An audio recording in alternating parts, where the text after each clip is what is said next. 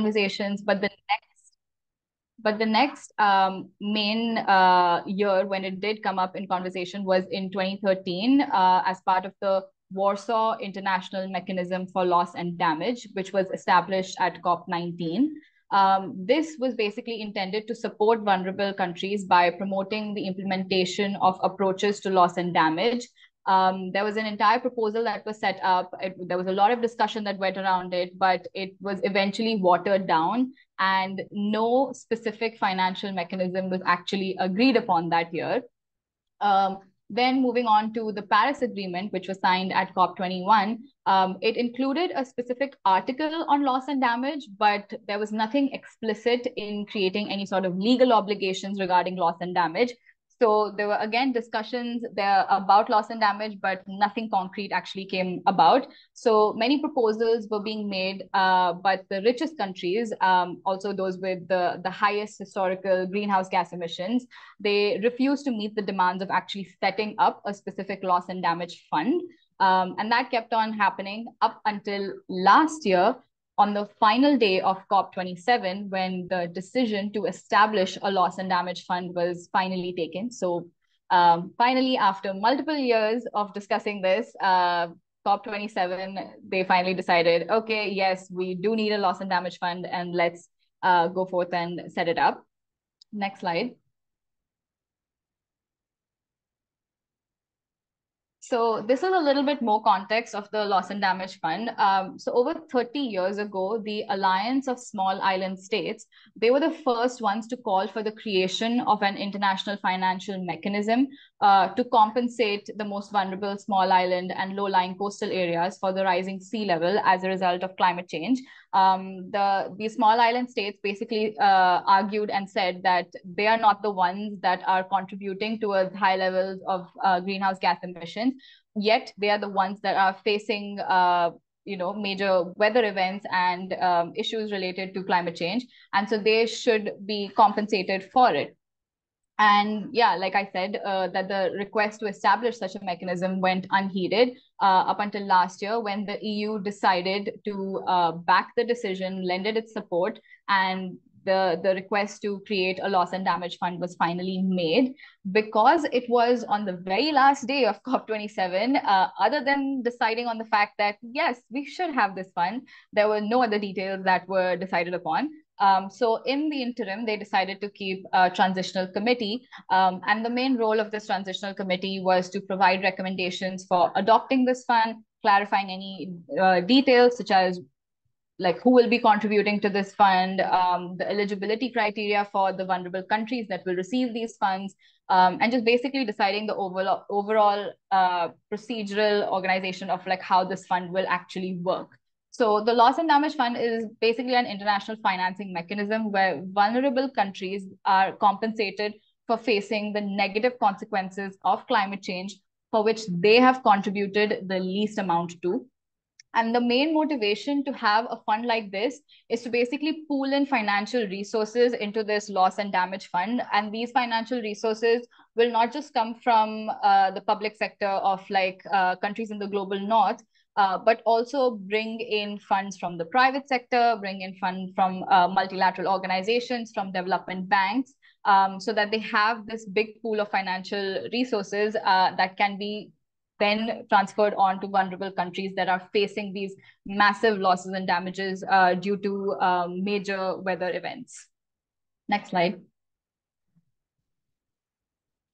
So now a little bit about why this fund is super important. The main thing is that the true cost of natural disasters is very difficult to accurately measure and comprehend. In most cases, what actually ends up happening is that smaller, vulnerable, poorer countries, they overestimate these costs, whereas richer countries who actually have historically high greenhouse gas emissions underestimate these costs. And then there's an imbalance between that. So it's very difficult to accurately measure and decide which one is correct.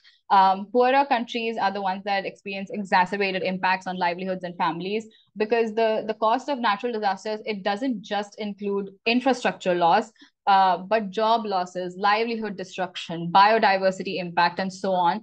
And these costs, they can't be underestimated anymore. So for poorer countries, it's very, very difficult. Nations that are like extremely vulnerable to climate risks are often the ones that actually don't have the funds to even have mitigation measures in place.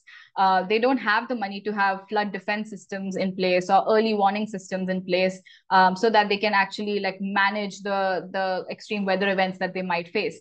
They have a limited budget. Their governments have a limited budget, which they have to distribute towards housing, towards education, nutrition, agriculture, healthcare, etc. And when they are struck with a major calamity, they end up having to pull resources from these different areas, to then mitigate the effects of climate change that their country is facing. A really good example of this is the catastrophic floods that were happening in Pakistan, which basically left a third of the country submerged and numerous people homeless. I'm sure you guys must have like read up in the news about it, and everything. But in situations like that, like countries like Pakistan, they do not have adequate systems in place to manage the losses and damages that they're facing, because of these extreme weather events. And in such a case, like the financial cost of rebuilding and recovering from those floods actually ran in the billions. So that's the amount of money that, vulnerable countries don't have. And what they end up doing is then borrowing from other countries, or depending on multilateral organizations or development banks, to kind of like help them rebuild and recover from those major events. So in essence, small vulnerable countries and communities are actually disproportionately being affected by climate change while contributing the least to it. Next slide.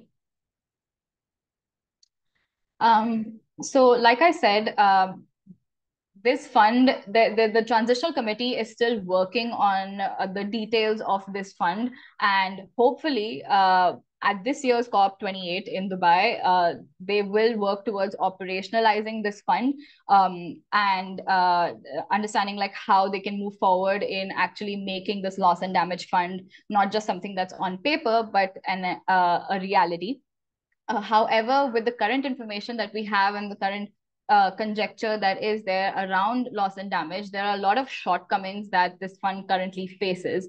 The number one thing being a vague definition. So the term loss and damage, it lacks a precise definition of what exactly loss and damage means, because it can have varying interpretations for different stakeholders. For example, the biggest arguments that we have seen, which has actually delayed the process thus far of actually having a loss and damage fund set up, was that richer countries did not agree to certain events, or certain countries talking about loss and damage, or saying that they're facing these losses and damage because of climate change.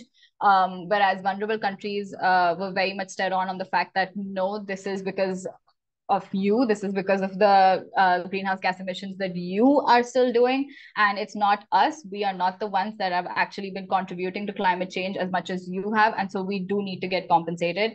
So that varying definition and varying interpretation of loss and damage has created a lot of confusion. So that is one of the biggest shortcomings at this point of this fund. And the other thing is, it does not provide a clear description of what sort of economic and non-economic losses are included in this specific term.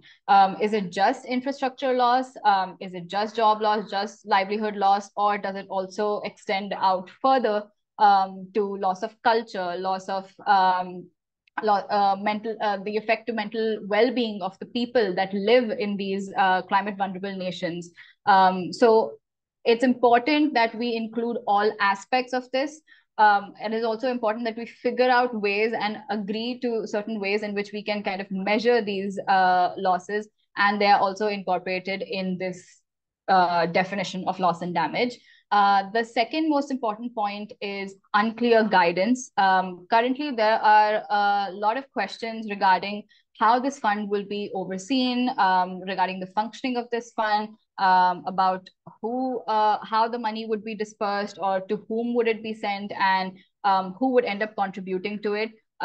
There's no specific list of countries that have been told that these countries need to be putting in funds, or these countries need to be financing this loss and damage fund, or no responsibility has currently been given to the private sector or to the development banks to kind of pool in resources. It's a lot of just conjecture at this point of time, where they're saying that yes, we need to take this responsibility, yes, we need to do our part. However, there is no specific list and there is no specific answer to like who will contribute and which are the vulnerable countries that can access excuse me, these funds. And so like deciding on these smaller details will be extremely crucial to operationalizing this fund eventually. Next slide. Next is the absence of standardized procedures. So again, there's a lot of debate on like deciding how they want to like decide on the functioning of this fund.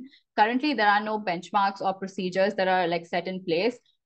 This can like hinder the ability to assess the implementation of the fund, and it's very important that we have these set in place so that we can understand whether this fund is actually working, whether it is set up for the purpose and it is fulfilling that purpose. So there are a lot of questions regarding what might constitute a disaster that is sufficiently large to trigger payments. Is it only going to be a major weather event, or does it also include slow onset events? Does it also include rising sea levels, rising temperatures? Also, what sort of damages might qualify?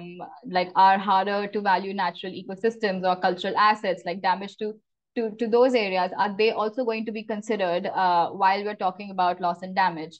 And then finally, the biggest thing is the delays due to disagreements. In the past couple of months, the Transitional Committee has met multiple times to discuss the issue of loss and damage and discuss the operationalization of this fund. And sadly, there have been some breakthroughs, but not that many. There have been a lot of like debates and discussions, and there have been times when countries have left the meetings earlier and they have not decided to like sit there and negotiate and discuss on how they can actually work towards operationalizing this fund. So, and since it has taken so long to establish this fund, like it's mainly because of the disagreements among wealthier nations in the global north regarding reparations and accepting responsibility for the climate change that they have caused. And if these delays continue and this fund does not get operationalized this year, then it'll be extremely detrimental, and it'll set us back way further, where we won't be actually able to achieve a lot of our climate goals, which we need to in order for us to all stay alive and survive on this earth. Next slide. So here are some suggestions to address some of these shortcomings. The number one thing, again, being identifying a precise definition of loss and damage and a clear specification of the countries that are responsible for providing the funds and the vulnerable nations that will receive assistance. And along with a clear specification of the countries that are responsible for providing funds, it also will now include the private sector, because they are also being included in the conversation regarding this. Along with other major banks like the World Bank and like their specific projects that they have that are catered specifically towards climate action. The ecosystem for climate finance is so complex and diverse that it's important to understand who are the parties that are responsible for actually financing this fund, and also a list of the nations that will receive this assistance, so that we actually know that it's not just like money lying in a fund, but it's actively being used by vulnerable countries that need this money to then recover and rebuild. The next point is conducting research to incorporate not only the financial costs of climate change, but also the non-economic losses and damage relating to culture, lives, and the mental well-being of individuals residing in countries prone to climate risk. So this is again reiterating the same point that I said previously, where it's important to include like both aspects. You cannot just look at the financial costs and call it a day. Again, because the way that we measure those costs is varied. And so understanding that loss and damage costs need to include both these aspects is very, very important. And the next point is developing transparent, comprehensive, data-driven procedures to ensure the accountable evaluation and distribution of funds to vulnerable nations. This point is especially important because the average person reads the newspaper, reads the headline, sees everywhere on the news that, okay, Canada has pledged $5.3 billion to combating climate change. But how is that $5.3 billion like divided? Has it been earmarked to different funds? Has that money then actually been transferred? Has it gone to those vulnerable nations, to those vulnerable communities? So there needs to be more transparent, comprehensive, data-driven procedures in which we can actually make sure that there's like accountable evaluation and distribution of these funds so that we can see that they're actually going to the countries that need them the most and on an urgent basis. If I wasn't someone who was, like actually researching this topic and reading more about it and understanding more about it, I would, just be like the average person just reading the news and being like, okay, yeah, well, Canada is doing quite a bit. So that's it. Like, we have done our part, right? But it just doesn't end there. So we have to do our part in trying to like understand that, okay, the pledge has been made, but has it actually resulted in something or not? Next slide. The next point is like an increased engagement and dialogue with local climate actors, including government officials, activists, civil society organizations, and communities. This is another really important point that along with transparency, there has to be inclusion of different voices. It's important that we like bring in like different actors, different like parties that um, are involved in the discussion regarding climate change and climate finance in particular. Climate finance is something that is considered to be like very like niche, and like not a lot of people like talk about it or understand it because it is a little bit of a complex issue. But if we don't bring in different voices, it's very difficult to kind of come up with solutions that actually will effectively work. Instead of just having the top government officials of like different countries just sitting on a table and bickering amongst each other and trying to like figure out like what they need to do or like what sort of solution they can come up with, they need to have increased engagement and dialogue with different parties to understand what sort of solutions can actually work. And the next point is to push for fundamental changes within climate finance systems to guarantee that funding reaches local communities of vulnerable nations in a timely manner.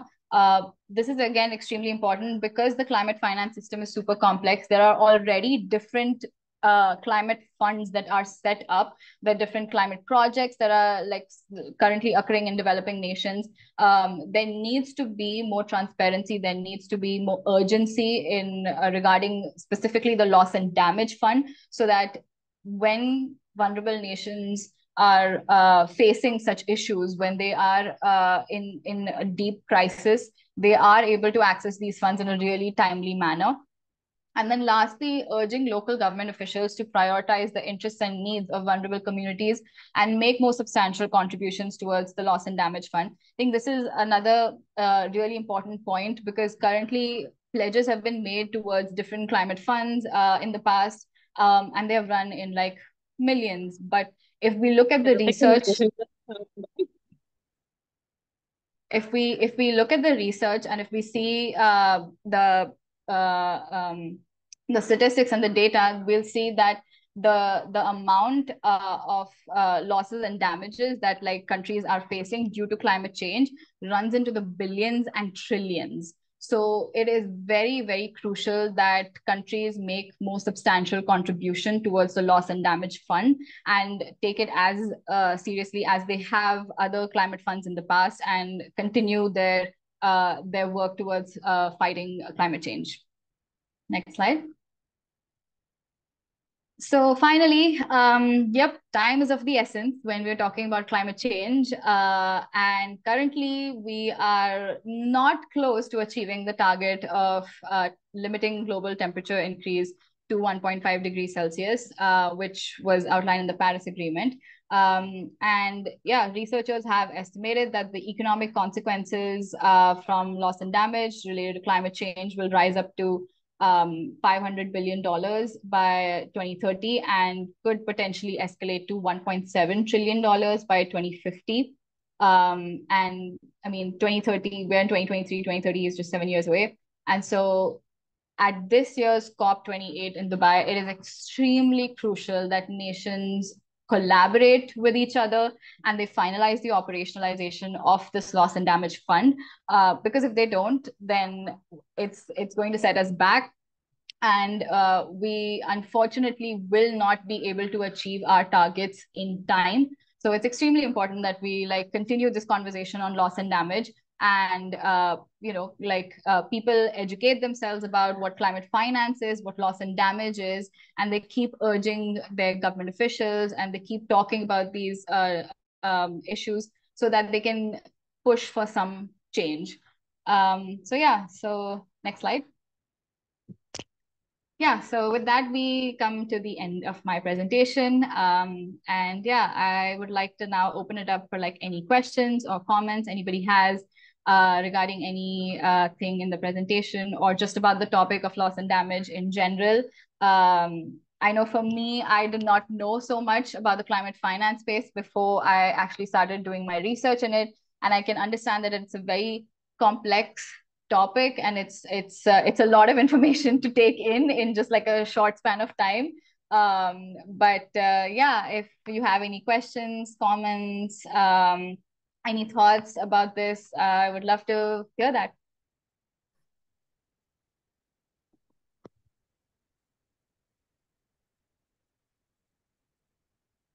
I have a question. Yep. It's Brian Dunphy. I'm just curious about, I mean, there's a lot of wrinkles. Obviously, there's a lot of mountains to climb to get this to some kind of a start line, forget about a finish line. What does China maintains that they're a developing country, which is obviously a huge sticking point considering they're now the second largest, if not first, the largest economy in the world. How does that impact these discussions and getting COP28 to actually produce something useful? Is it a major roadblock, not a major roadblock? Can things get done without solving that issue with China? There's still a lot of discussion happening regarding that topic as well. And that, again, it boils down to the fact that countries keep discussing about the fact that, okay, they consider themselves to be a developing nation, but they do have the money, so they should be contributing to this loss and damage fund.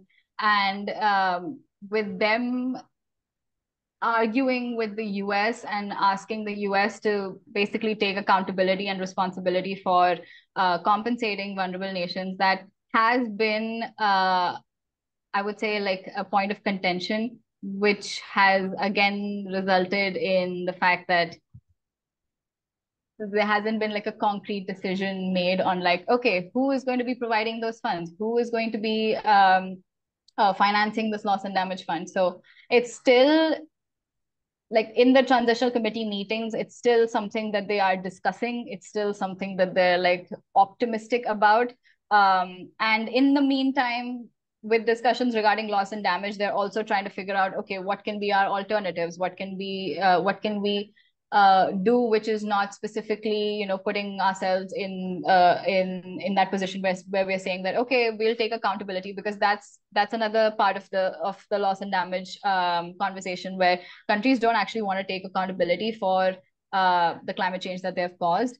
So they are now looking towards like alternative ways to kind of shape that conversation and say that, okay, we will provide the funds, but not as much as you're asking and not in the specific way you're asking, but we'll actually do this. Whereas vulnerable countries and like countries in the global south are like really pushing towards, no, like if you've decided on this last year, like we need to stick to it. So it's actually just a matter of time to see that what those discussions actually have yielded anything or not, and how that will play out in COP28.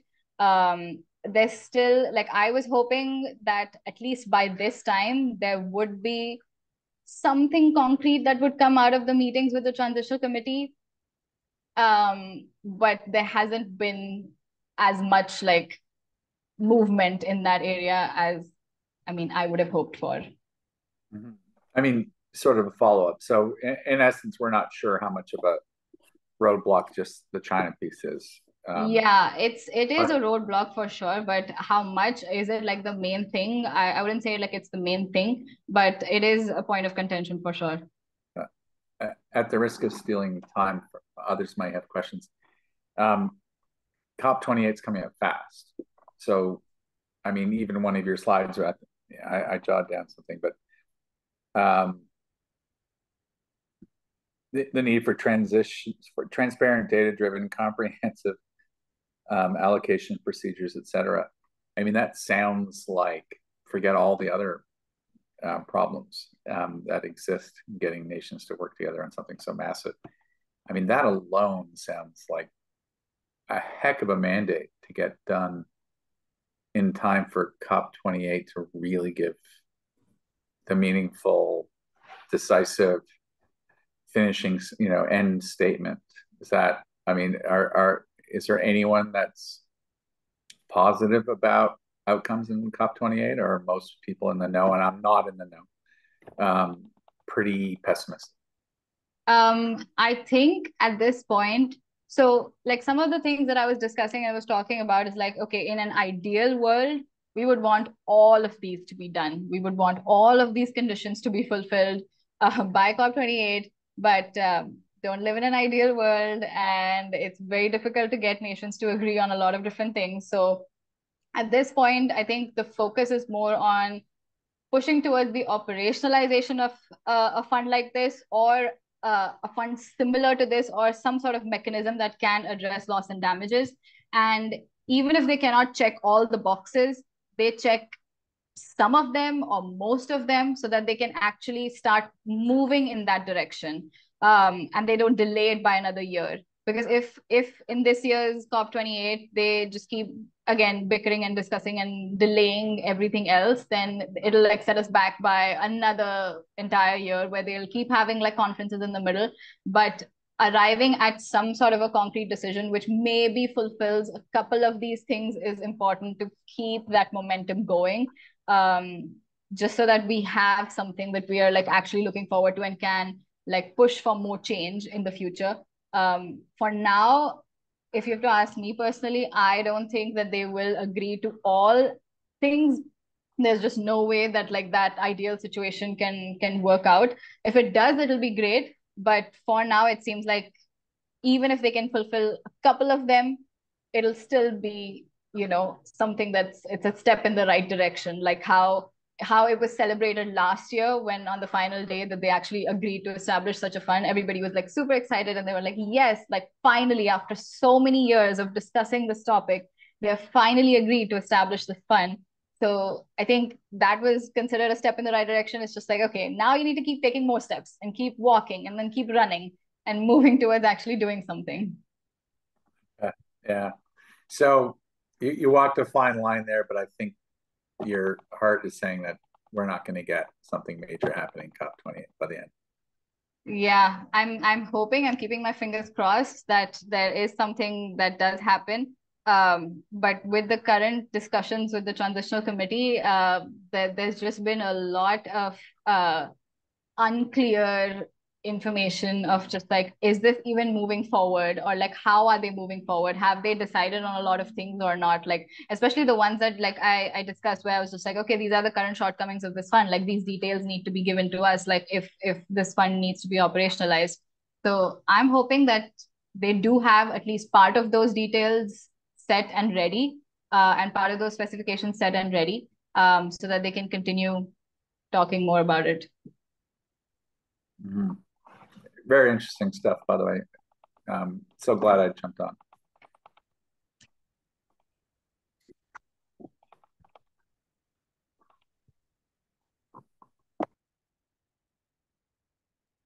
Yeah, if anyone else has any questions, also just keep in mind that questions don't necessarily have to be a follow-up. If you have any clarifying questions as well, those are very welcome. Maybe other people have the same confusions as you. If you want Yashree to clear up something, I mean, she is definitely very knowledgeable about the subject. So while you have her here. Also, feel free to put them in the chat if you don't want to unmute. That's also very welcome.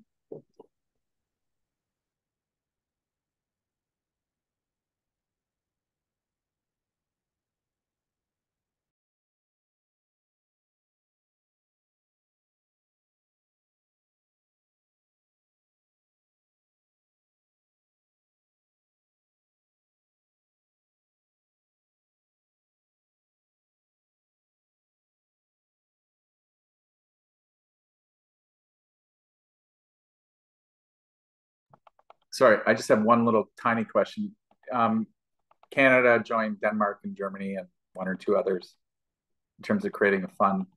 Am I mistaken that it was really only earmarked for biodiversity, given that there's all these other multiple necessary categories? Was it just biodiversity, our fund, the allocated funds?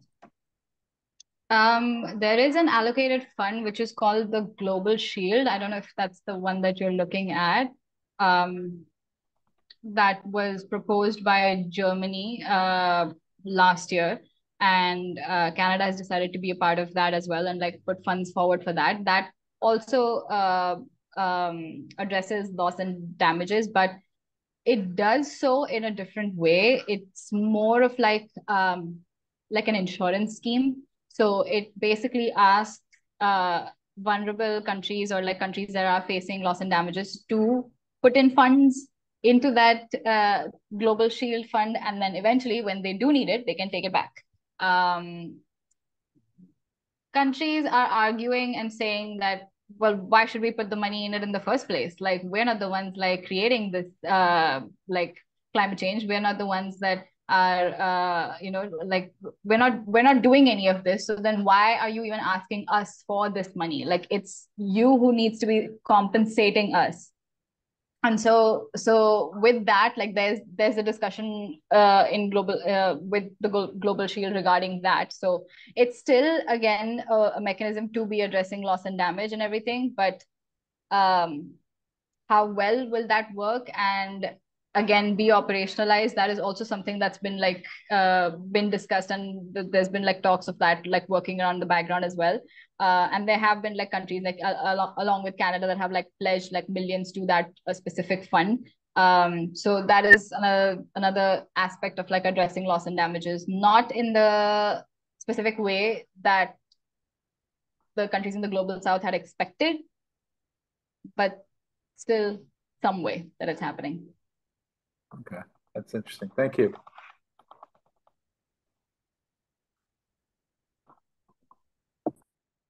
Yeah, so there are some interesting questions in the chat. I'll just read out the first one, and Yashree, if you'd like to hop on. So in terms of private companies that could also provide funds, is there any information about what type of private companies? Are we talking Amazon or something else?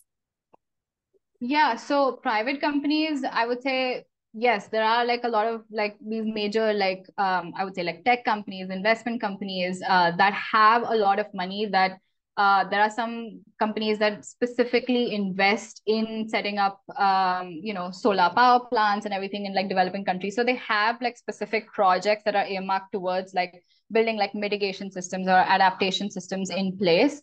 The way to kind of leverage the massive amount of money that they have is to understand that like they won't invest in a project or they won't invest in a fund where they don't see any profit coming, because it's a for-profit organization. So there needs to be an effort being made on the part of governments, on the part of the public sector, to incentivize them to understand that this is also their responsibility. So the number one way is that they like invest in like environmental projects in mitigation systems, in adaptation systems, and put in funds for this loss and damage fund that we're talking about. And the other way is to also understand that they keep saying this phrase phase down, but it's also now important to move to the point of phasing out fossil fuels and the usage of fossil fuels. So a lot of the bigger private companies need to kind of do their part in that. So it's like twofold, and there needs to be like more effort to like incentivize them to be a part of this conversation, because currently like just asking the public sector to like cough up enough funds, like the way we're thinking of like where these funds will come from, like people will say that, oh, they'll increase our taxes. And so we don't want to pay more taxes in order to like help some country that, you know, we don't live in, right? So that conversation needs to be brought more to like your home, like more local level, where you actually feel the need to be a part of this conversation, that it is important that you put in funds so that this can actually help globally and not just specific countries or specific communities, that is not just helping them out, but is helping everybody out. Because if we just look at the money that like is generated, I guess, like, I don't know, from like financial companies in the Wall Street, like if they alone decided to fund this, like it would be great, but they're not going to do that. So we have to kind of force them to do that. Yeah, that would be like ideal, but we definitely need some incentive that way, because why would they do that on their own? Yeah. But okay, yeah. So then the next question we also have is, do you have any ideas of effective ways we can advocate for working out the details of the loss and damage fund on a more local level, apart from Day on the Hill? Yeah, yeah, that's a great question. Yeah, loss and damage, I would say definitely like you can bring it down to a more local level where you can have discussions regarding this topic with, you know, like a lot like people in your community, with like climate activists or the actors who are actively involved in the discussion regarding climate change. Again, because there's a lot of sometimes there's not a lot of like discussion regarding climate justice, climate finance, climate debt, and that's a very big aspect of tackling climate change. So the number one step actually in but that you can do at the local level is to educate yourself about this, is to understand like, you know, like what this exactly means and how you can actually like do something about it. And so loss and damage being EWB's like policy focus, I will now sit and plug in our other series that's also happening next week, is our specific policy ask and like the work that we can do in like advocacy on the local level and everything. So we're trying to break the bigger topic of loss and damage down to like specific areas that we can actually like do something about, like more actionable items. So yeah, so that'll be something that'll be like an ongoing discussion that we will keep having, and that we will love like input from all of you of like what you think would be the most effective way of bringing this topic down to a more local level. And yeah, Dinoja has posted that in the chat. So that's our first policy development session. It's gonna start next week, so it would be great if you guys sign up for that and attend those sessions as well, because we want to have a more interactive conversation about what we can do and what are the more actionable ways that we can actually make a difference. So please sign up. I'll also send the sign up in an email after this, so in case you guys missed it in the chat, but it is in the chat right now, so that's convenient. Yeah, and I also want to open up in case anyone wanted to discuss just policy in general at EWB. How do we choose the policy focus, and maybe areas you'd like to see focused on in next year's? Does anyone have any ideas on that? Different areas you'd like to see us focus on, basically. Sorry, there was one more question that I received. I just saw it. And it said that you mentioned that we need to encourage people in power to take action. Could you elaborate on this? Is this to keep pressure on attendees of COP28 to increase funding for loss and damages? Yes, essentially, yes, that they do need to increase funding for loss and damages, and also find ways to involve the private sector. Also find ways to basically increase that pool of financial resources. So it's extremely important to build that pressure on like your government officials, on the attendees of COP28, so that they understand that we understand that this is a very important issue and that we are fully advocating for it, and that we fully understand that this needs to happen now, that you create a sense of urgency, because without that there won't be any like action that will be like taken. So till the time they don't understand that the public understands this, that the public even cares about this, there's a high chance that it will again get delayed and it'll be a point of disagreement again.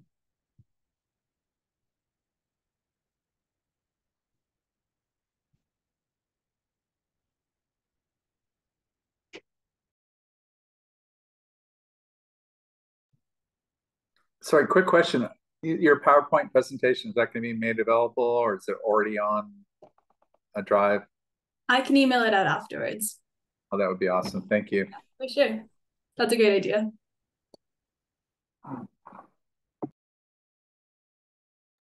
Okay, I'll just ask if anyone else has any last minute things to discuss or anything else to ask, but otherwise we can wrap it up pretty soon.